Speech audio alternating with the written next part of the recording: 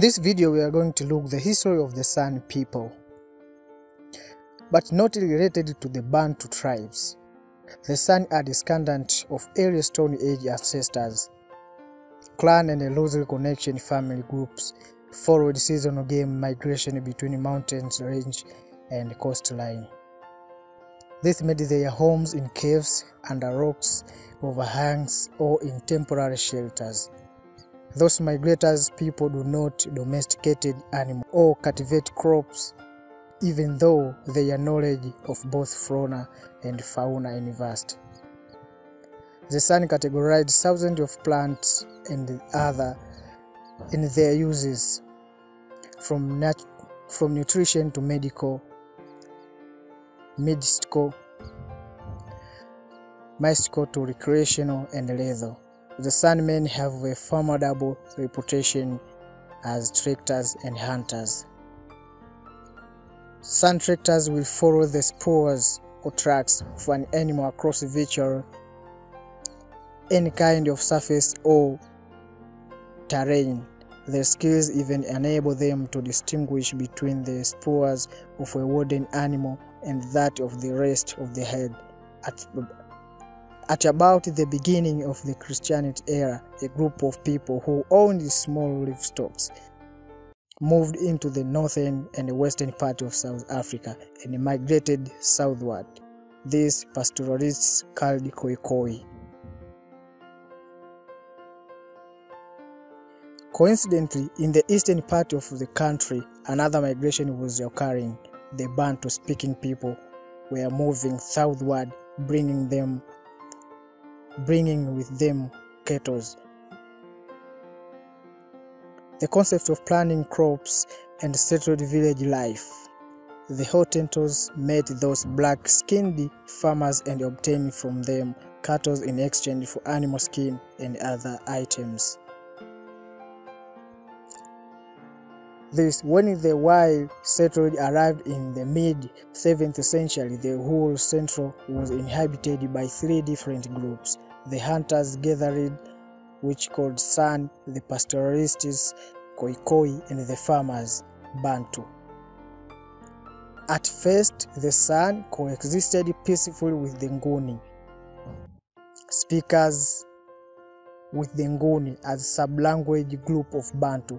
Speakers the Zulu, Shona, Swazi, and Ndebele, who intermarried with the San and incorporated some of the distinctive and the characteristics cliques of the San language into their own language.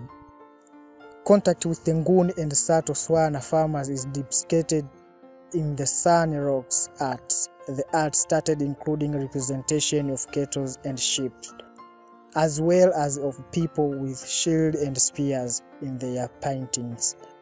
Unfortunately, hunters gathered could not live permanently alongside a settler community, and those problems arose. When the San fought against the Bantu, they were at a huge disadvantage not only in numbers but also in lack of weapons. With the Europe, they were at an even greater disadvantage. The Europe only horses and fears. In this period, the number of San was greatly reduced. They found to the death and preferred death to capture, where they would be forced into slavery. Colonialism destroyed the San migrators' way of life. They were no longer allowed to roam free, and trophy hunters destroyed the vast herd of the game that formed their principal supply of food. Both black and white farmers built up huge herds of cattle that destroyed the food that had been the San staple diet for centuries. Enslavement and sometimes mass destruction of San community by both white and black farmers followed, many because farm laborers and some joined black farming communities and intermarried with them, which added to the destruction of the social identity of the San people. Now let's look to the social and the cultural life of the San people. The Sun have no formal authority figure or chief, but govern themselves by group consensus.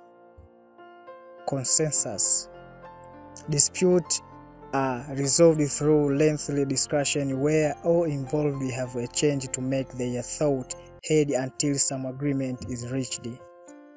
Certain individuals may assume leadership in specialized spheres in which they excel, such as hunting or healing rituals, but they cannot achieve position of general influencer or power.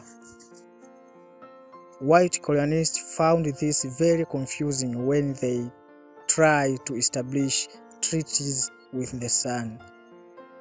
Leadership among the Sun is kept for those who have lived within that group for a long time, who have achieved a respectable age and good character. Sun are largely egalitarian, sharing such things as meat and tobacco. Land is usually owned by a group, and right to land are usually inherited bilaterally.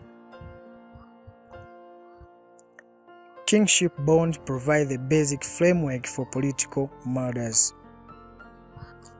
Membership in a group is determined by residence. As long as a person lives on the land of his group, he maintains his membership. It is possible to hunt on land not owned by the group, but permission must be obtained from the owner.